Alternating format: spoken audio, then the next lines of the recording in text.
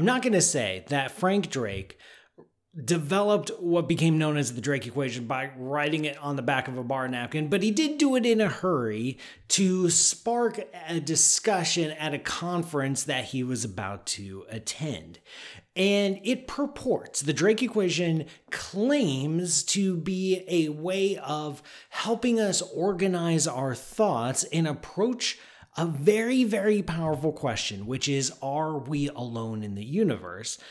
Approach this in a very scientific, rigorous, mathematical, physics, astronomy way. Like just taking the tools of modern science and applying them to this very, very cool question of, hey, is there anyone else in the galaxy that we can talk to? So at first glance, the Drake equation looks pretty straightforward. Your goal is to get n, the number of intelligent civilizations in the Milky Way galaxy that we can talk to today if we wanted to, that are potentially communicable, not like a disease, but as in a telephone. And what does this depend on? Well, let's say, following the original Drake equation, it depends on the star formation rate in our galaxy. How often are new stars being born? It depends on what fraction of those stars end up having planets. What fraction of those planets could potentially support life?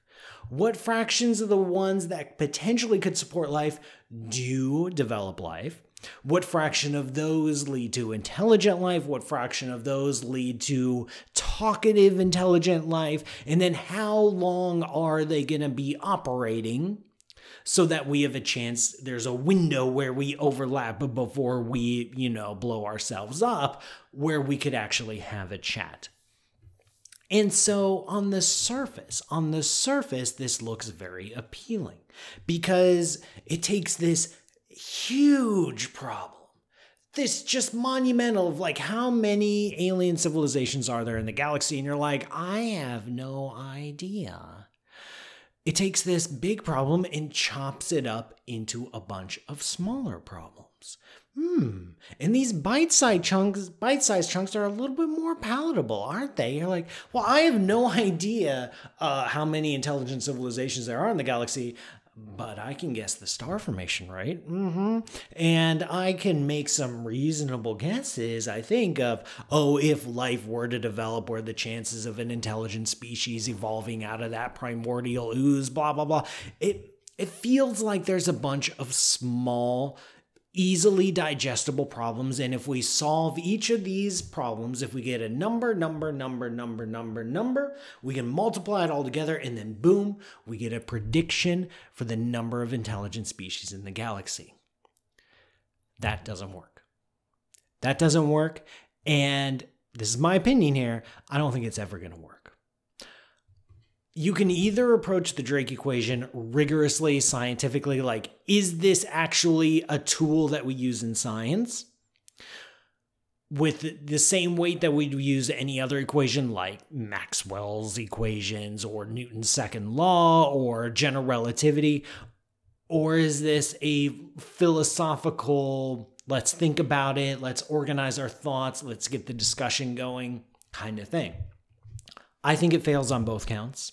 In this video, I'm going to talk about how I think it fails as a scientific equation. And in the next video, I'll talk about how I think it fails as a philosophical way of organizing our thoughts. The Drake equation fails as a physics equation for multiple reasons. One is it's not an equation. I know there's an equal sign in it. I know that it's called the Drake equation, but it is not an equation. If you think about, say, Newton's second law, F equals ma, force equals mass times acceleration, this tells you about relationships. It tells you about how these two totally different things, force and acceleration, are related to each other. And you can flip it either way. You can take it, you can read the direction left or right or up and down, it doesn't matter. If you have a certain amount of mass and you're moving with a certain acceleration, and then you hit something that impacts a certain amount of force. And if you have an object that's stationary and you apply a certain amount of force to it, it has a certain amount of mass, you can calculate its acceleration. It connects, the forces to movement, totally different things. This is the purpose of an equation. An equation unites multiple concepts and exposes the relationships. The Drake equation is just a bunch of numbers multiplied together. There's no relationship there. You're just taking one thing that you don't know, the number of intelligent species in the galaxy, and chopping it up into a bunch of other things that you don't know. And you're assuming that you understand the relationship between the small problems and the big problem. You're assuming that these numbers just multiply up against each other and then out pops a big number. You're assuming that you have any clue about their uncertainties. And this is a big, big deal. This is a big deal because it's not enough to just come up with a number for one of these parameters. Like, yes, 1.5% of all planets that could host life actually end up generating life. That's not enough. You need uncertainties on that, fella. You need error bars, you need bounds, you need ranges. You need to state your uncertainty if you're to do a proper statistical analysis. So if I were to say, 50% of all planets that do generate life end up evolving intelligent life, there's a big difference between saying that's 50% plus or minus 1%. And 50% plus or minus 20%. That's a big difference, which means I can't just estimate the number. I also have to estimate the uncertainty. I also have to understand my uncertainty. So the Drake equation is actually much more complex than it lets on. There's much more that you have to build into your model to get the Drake equation to actually get a number. And if you get any of those uncertainties wrong, you're sunk. You might as well have not even started. Because you could get every single parameter. We're going to measure this. We're going to measure that. We're going to measure that. Tight uncertainty, tight uncertainty, tight uncertainty. Boom, boom, boom. Get a number. And that is our final prediction. If I screwed up anywhere in that chain, not with the value, but in the range of values, the uncertainty in the value. If I screw up, then my answer is way off. My answer is way off. It's wrong. If I think I have a tight uncertainty, but I didn't calculate that right, then that will lead me down to a path for a certain prediction, but the prediction will be meaningless because I got the uncertainty wrong. If I get everything right, but there's just one parameter hanging out with a large uncertainty, well, then that large uncertainty carries the weight. That it's not like all the other small uncertainties, like cancel out a big uncertainty in one of the parameters. No. Until you address that big uncertainty in just one of the parameters, then your final answer also has a big uncertainty. You can't avoid it.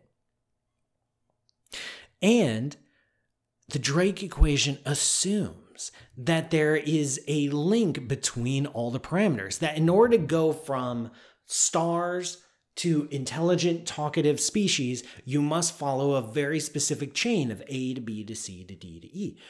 What if you are missing a step? What if you don't understand a step? What if you have too many steps? What if one of the steps isn't important and you spend a lot of time working on that one parameter, getting an estimate, error bars, turns out to not even matter? Well, your answer's going to be off. Your answer's going to be wrong. We can't use the Drake equation as a physics equation because so much of it is unknowable. I mean, look at that Drake equation. The big N, the big number that you're trying to get to, we have no idea. How many intelligent species are there in the galaxy? Well, at least one. How many more, we don't know. Okay, let's chop it up into a bunch of smaller bits. Star formation, we can get fraction of planets, the current topic of modern contemporary research. What fraction lead to life? What, like, don't know, don't know, don't know, don't know, don't know. And we can't answer those questions using the tools of science currently available to us. We can't. They're unknown to us and potentially unknowable to us because this isn't a real equation. Let's say we were to take a full census of the galaxy. And we were to come in contact with every intelligent species in the Milky Way.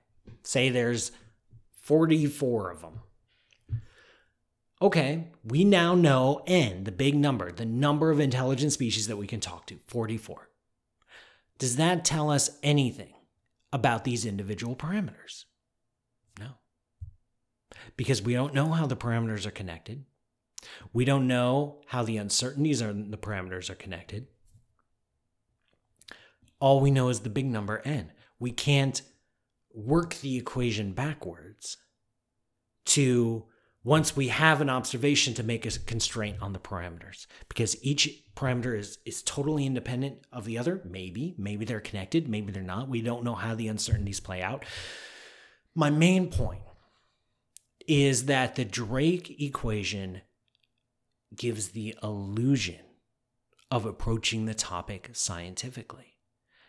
It gives the allure, the veneer of science, but really it's just masking our ignorance. There's no new knowledge. There's no new path forward in the Drake equation. So we can't treat it as a physics equation. We can't treat it as an astronomy equation. In the next video, I'll talk about how we may not even be able to use it as a science equation or as a philosophy equation. Feel free to disagree. I know this is a contentious topic, and I'm putting out my opinions here. Feel free to disagree. I'd love to see what you have to say in the comments below. And also, don't forget to like and subscribe. Make sure notifications are turned on. And go to patreon.com/pmsutter so that you can keep this show going. And I'll see you next time for more discussions on the Drake equation.